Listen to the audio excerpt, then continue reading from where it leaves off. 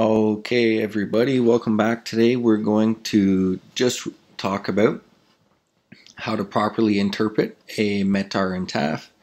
So we're back at the aviation weather website.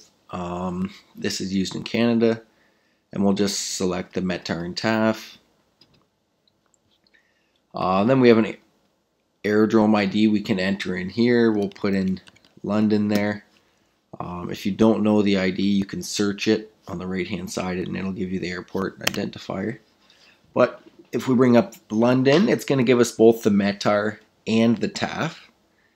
Now maybe we'll bring up a couple others as well.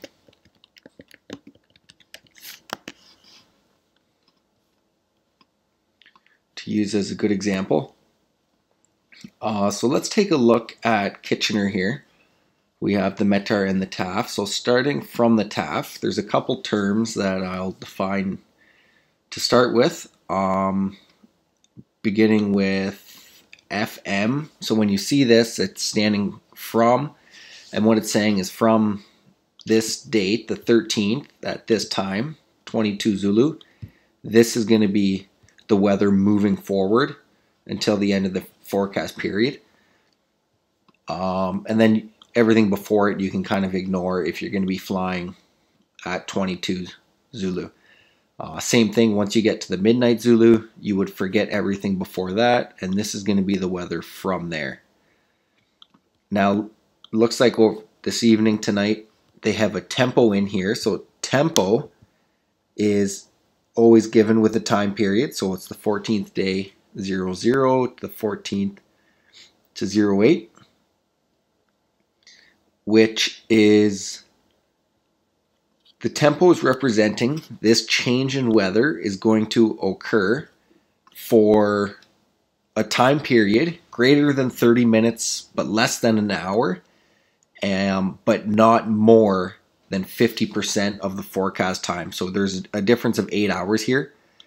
So it's going to be less than 4 hours in between midnight and 08 Zulu, but these conditions are going to happen at a period of less than an hour, and it could happen a couple times in that time period. So the easiest way to think about the tempo is that this weather is kind of coming and going.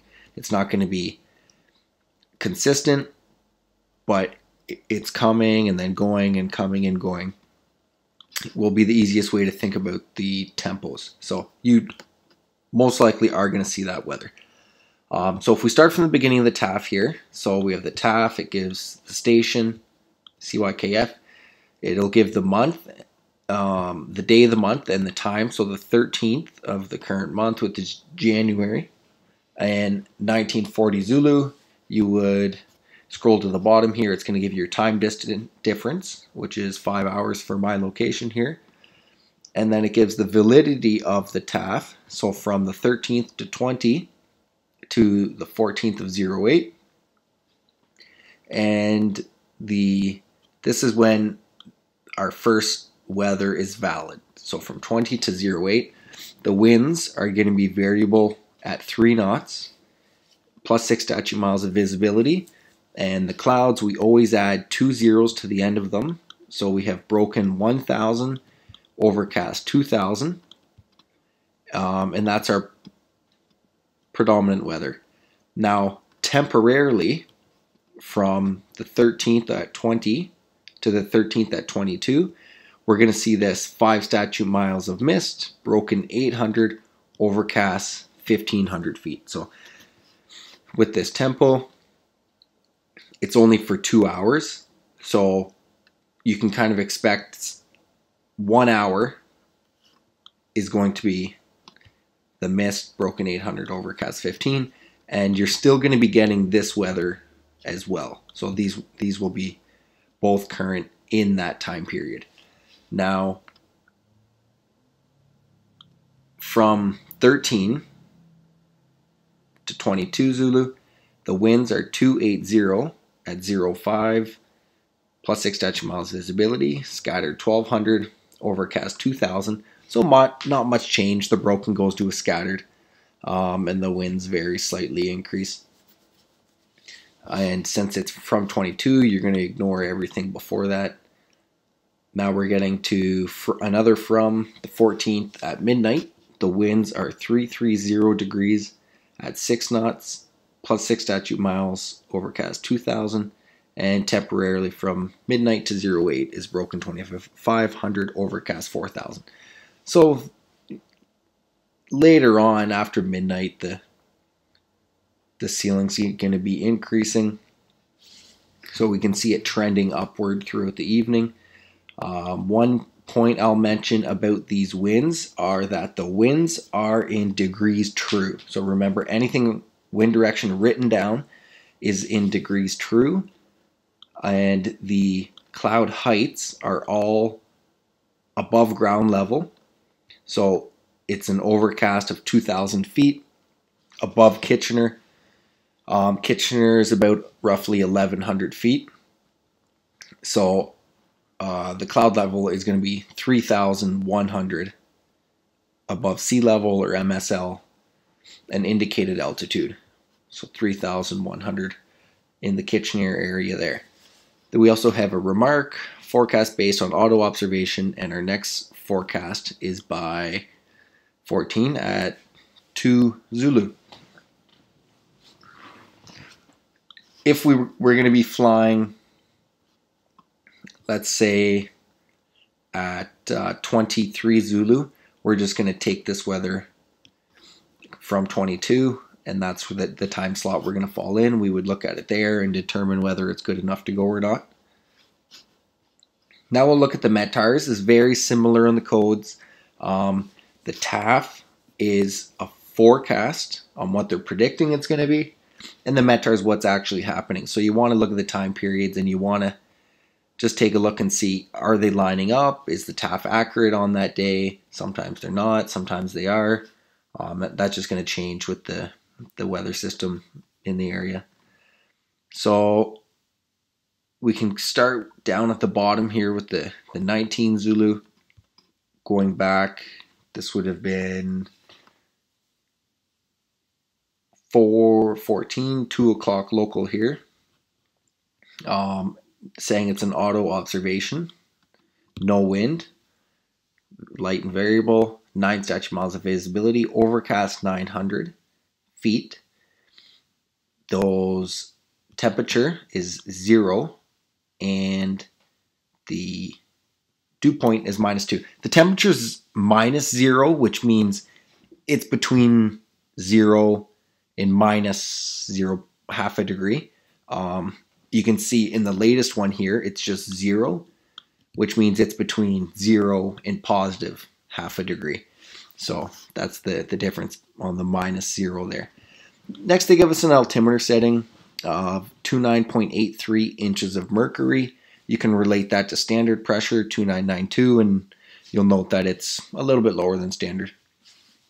Remark of a sea level pressure. This is probably the hardest thing to interpret on a METAR, really, and all you got to do is get that number as close to 1,000 as you can by putting either a 10 or a 9 in front of it.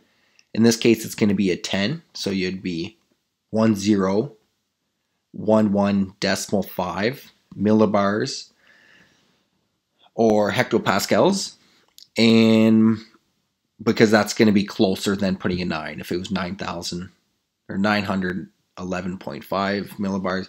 So it'd be 1,011.5 millibars on your sea level pressure. We have a specie. So a specie will be issued on intervals in between the hour if there's enough of a change in wind or ceiling. So looking at the change here from 19, it was issued at 1913. The wind's the same, viz is the same. The ceiling went from overcast 900 to broken 1,100. So a 200-foot change would have sparked the specie just because the ceiling was below 1,000. And then they have an overcast of 1,600. But everything else is really the same. So just the change of ceiling issued the new specie there. And we'll take a look at the next METAR here from 220 Zulu. A little bit of wind, 340 at 4 knots, degrees true, obviously. 9 statute miles were scattered, 1,100. Overcast, 2,100. Temperature 0. Dew point is -1. And the altimeter, sea level pressure. Looking at the TAF from what they were forecasting from 20 to 22, we're in that time range. They got the scattered 1,100, overcast 21. Not really seeing that. It looks like a little bit earlier they had the overcast 9 at 19. And we don't really see the drop in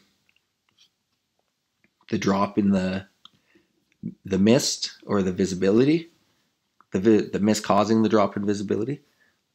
But that said, they only have 21 out, and it is just about 4:30, so it could pop up towards the end.